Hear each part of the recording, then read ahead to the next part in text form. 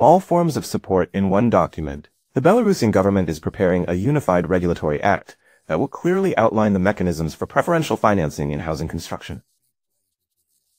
This was announced today by Deputy Prime Minister Anatoly Sivak at a joint session of the two chambers of parliament. This format allows addressing issues that concern people directly to the government.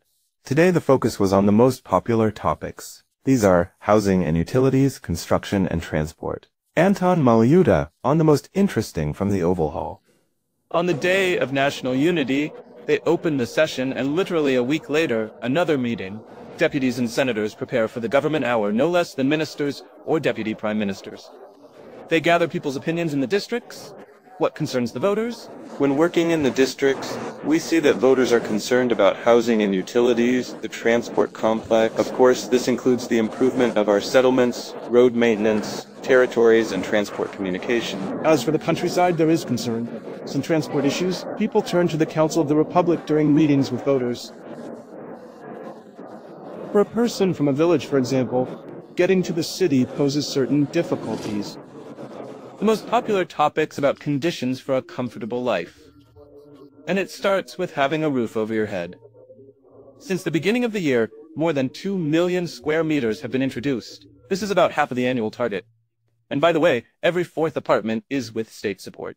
Now there's another mechanism. It will be easier for enterprises to build rental housing for their employees. The state will compensate part of the loans taken. We will monitor, work with departments, enterprises, and regions to translate this into reality, to have these agreements to start operating with volume.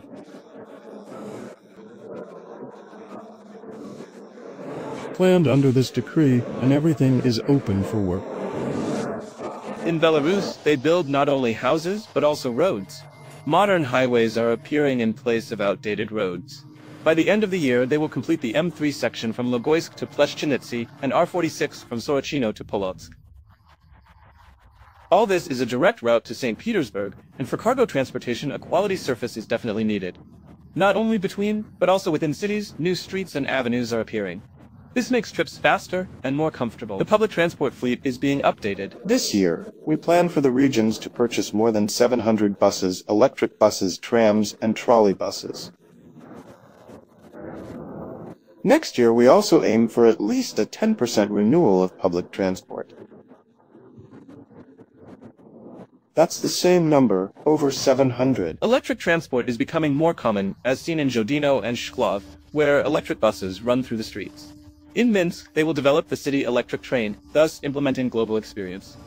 The project will solve the problem of long waits for transport. Although residents of small settlements most often address this issue to deputies and senators, no request goes unanswered and is thoroughly worked out with local authorities. Today, in the Oval Hall, they talked about more global issues for the entire industry. With the phased introduction of the transport register in passenger transportation and corresponding requirements, there are grounds to believe that some carriers, like taxi services and drivers, will not cope with these requirements. Could you please tell us if the Ministry of Transport and Communications conducted any analytical work on this matter to minimize these consequences? The decree was adopted to enforce these requirements that are prescribed. We were assured by taxi services that they meet these requirements. So, if they met and continue to meet these requirements, there are no problems today for entering the register. And another popular area is housing and utilities. Most citizen appeals and conclusions about how the government works. Much has been done already, with more than 80 de-ironing stations built since the beginning of the year. Quality water reaches even remote settlements. Elevators are being updated. There are practically none left that operate beyond their term. But what concerns people most is housing repairs, and again, roads. The pothole problem should be a thing of the past. There are no problems with funding, not only this year but also last year. The pace we have set and plans for next year allow us to say that we will fulfill the President's directive. In the near future, they will work on roads to agro-towns. 300 kilometers of roads will be paved. All for a comfortable life for people. This is the work of the most popular sectors and the entire state as a whole. The meeting lasted more than 2 hours. As you can see, parliamentarians left the Oval Hall after 12.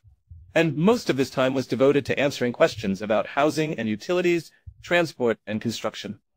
Following today's meeting, the relevant departments will prepare a detailed report on their work, achievements, and development plans so that deputies and senators have detailed information to use in their work with the population. Anton Malyuta, Olga Onishchenko, Dmitry Garkusha, and Alexei Yunosh. First informational.